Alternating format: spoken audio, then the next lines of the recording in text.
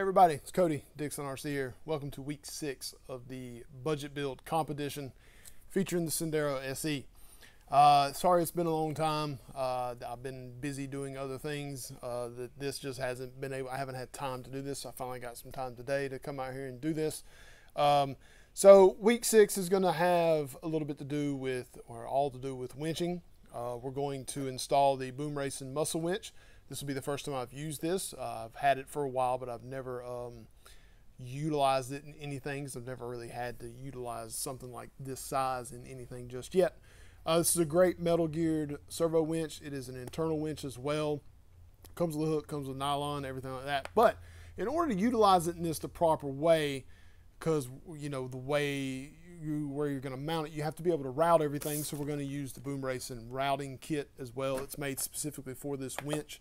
The cool thing about it is that I'll show you in a minute, because I have tested this to make sure this is going to work before I decided to make a video on it. But you know, this particular truck, in the front mount where you can do a servo or in a winch, it has a fair lead hole in it already, made into that, and also made, no, I'm sorry, the fair lead mount is made into the bumper. I don't think the bumper has a fair lead, but the bumper mount itself has a fair lead hole in it. So we're going to utilize that as well to try and keep this from, you know, whenever you're using it, so the line doesn't get crossed up and tangled and things like that. Now, the way I've done this is a little bit different than how I would normally set up one of these.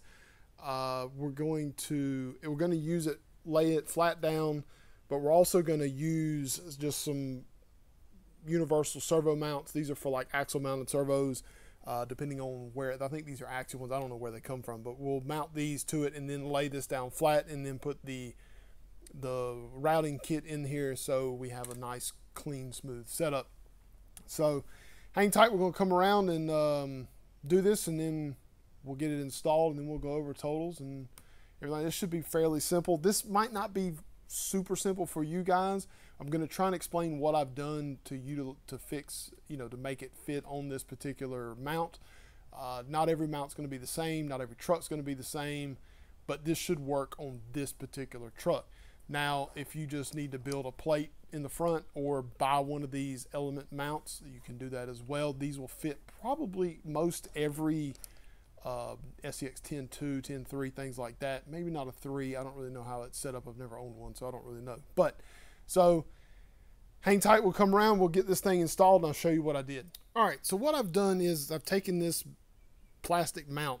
These two holes at the far left, I've drilled out to just, you know, so a 3mm screw will just go through it. There's no threading involved. It just fits. It just goes all the way through.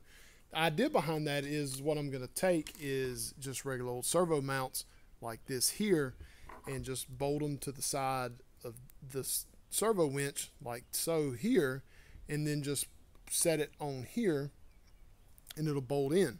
Of course, that's uneven because of that, but so it'll sit about like this. Well, you're like, well, how do you make this work as far as fitment goes with the winch line? Well, so this route kit comes with a little piece like this. It will bolt into here, and then it comes with a routing line. The cool thing about it is this particular bumper mount, this line fits directly inside of it. It does. I mean, it takes a little bit of, you got to kind of force it in there, but it's tight, so there's no, you don't have to drill this out. It'll just fit in there, and then you're good to go. So the idea behind that will be, now you don't really have to fight with, you know, whatever you're going to do here. So you'll just run the line from here into here, just have it flush with this hole here, and then you're good to go. The line will come out of the bumper here, and then that's it. So I'm going to go ahead and do that. I'm going to speed through all that, because there's really no reason for you to see everything and for this video to be 40 minutes long. It shouldn't be that bad to really do, now that I've already kind of put this on here to see. But how you take these two pieces out here, you take these 4 screws out, and this comes out of it because these are threaded, and then you just put this in its place like so, and then that's it. That's pretty much all you really do. It's fairly simple. It shouldn't be that bad to do. So just watch and we'll get it done.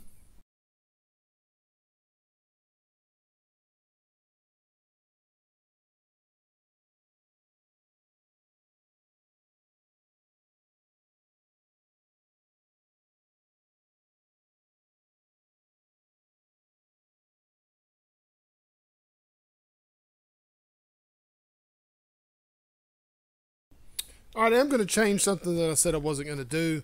I've put this in here once before, and you can see it starting to eat this up. This is just like a spring loaded kind of deal. But this hole that's in this bumper is a smidge too small. So I'm going to drill it out to a 3.2. I wish I had something a little bit smaller than that, but that's all I got really that's going to work. So I'm going to drill this hole out here to maybe just help.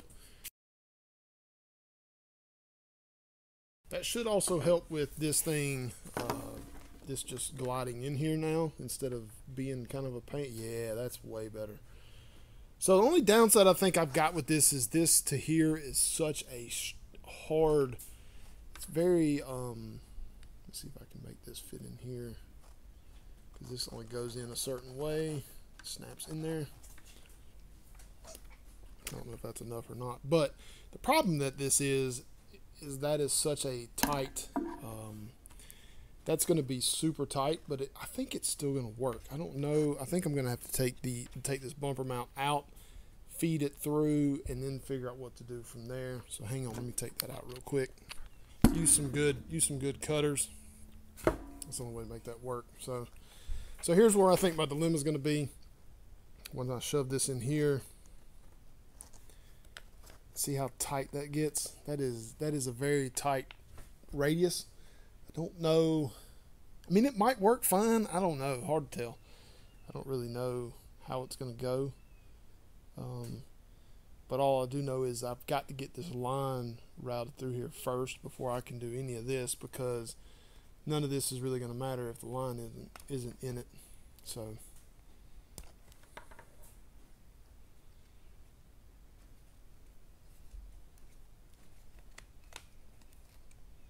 cool thing about this winch, you can pull this lever here and it becomes a free flow, I guess is a good way to say it.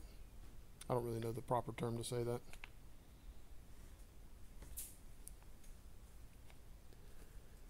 There we go there.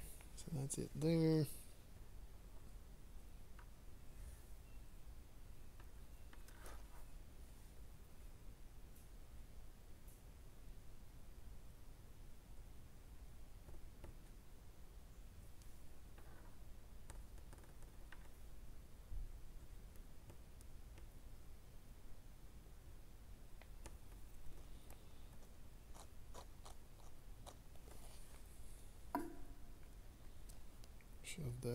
Shove that piece in there, and then, oof, man, I don't know if that's going to work or not. I don't know. It's worth a shot. We're going to try it. I don't know. I'm going to go ahead and mount these screws back in here.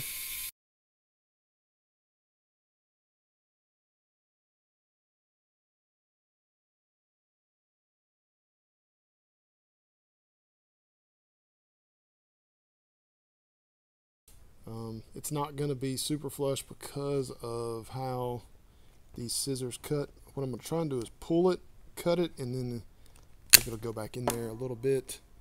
A little bit of, yeah, there's a little bit of line in there, but that'll be okay. So what we'll do is we'll grab this line and pull. There it goes. All right, cool. So that's done there. All right, so I got it installed. I ran the cord or the receiver wire into channel number 4, or whatever you want to call it, channel 4. Yeah, channel 4. Mainly because on the GT5, channel 4 is this switch here. So that go in and then out kind of deal. Either or. You can use 3 if you wanted to. I think it can work with that. The cool thing about this muscle winch is it is a internally controlled winch. So you don't have to have an external controller. So that's really good. It helps, it eases down on wire management and things like that. Also, it's just set up and ready to go. So when I turn mine on and then turn my controller on, of course you see it works. Now it'll go out and then it goes in, all by use of the controller. So what I'm going to do is I will pull it, oh, I went too far there, out. So when I go out with it here, what I'm going to install will be my little bike chain link and my hook. This is mainly This will go in between it and my pool pal. Only reason why I have this is this will hook to the pieces, the little hooks that I put in the bed to flip the truck back over so I don't have to touch the truck to get any points off during a competition. I think this, I'm going to pull this out a pretty good amount and see how it spools into the winch. We'll see. That's the first line there. So we'll watch this here. Like I said, I don't know how well this is going to do as far as how it's going to go in, but let's see. So we'll put it in. It's spooling. I mean, that's not going to be. See, it's starting to do it there. It to double up. That's not going to be too bad. I think that'll be fine. I don't really think that's going to be too bad. So anyway, not too bad. Not a bad deal for $79 for you get the winch and the mount piece with the little routing cable. That's really good. It's not a bad price. This thing's got enough power. It's pretty fast. There's also other accessories you can buy. There's a little piece that you can put on here to make this where you just press something and it locks it loose. But I think where mine is, I'm not going to be able to put my hand in here anyway, but you can do that and pull it as much as you want. That kind of deal. There is a set of speed gears that go in here also to make it even faster. I think this is fast enough. Some comp guys want it faster, but for the amount of kind of comps I'm going to do, it's not going to be that big of a deal. So not too bad. So that put us, we had $79.25 left over from last week when we installed the servo. That got us, that was really close. We didn't have very much left over. We spent $79, so we have 25 cents left over to go over to the next week, week 7.